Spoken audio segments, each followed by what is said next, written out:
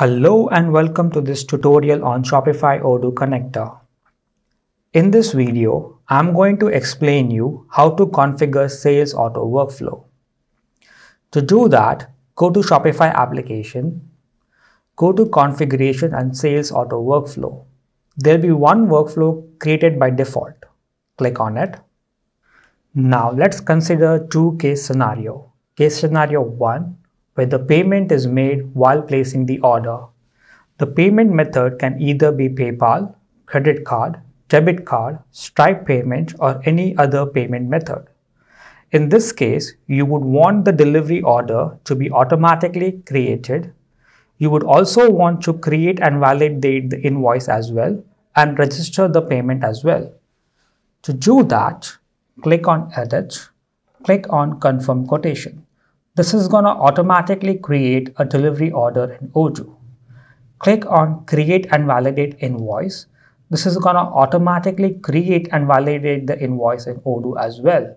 Same thing goes for Register Payment as well. Now, the fourth option, Force Accounting Date, it is used if you want the invoice date to be same as the order date. We have other fields as well. So we have one field called Payment Journal. We'll have to select the respective payment journal from the drop-down menu. We'll have to select the debit method as well from the drop-down menu. Select the respective sales journal for creating the invoice. And then we have the shipment policy. This represents what type of shipping policy you wish to manage on your workflow. So we have two shipping policy. Deliver each product when available or deliver all product at once. Now, let me rename this workflow from automation validation to prepaid orders and save it. This was case scenario 1.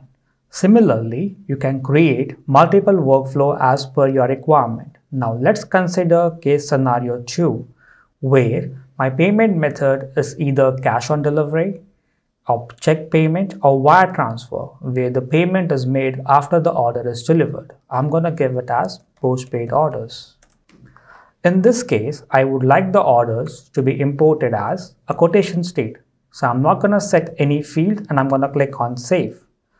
So we have two different workflows. One, where the payment is made for the order when the order is placed, and second, where the payment is made once the order is delivered to the customer. When importing these orders, the order is going to behave accordingly how the workflow is set in the connector.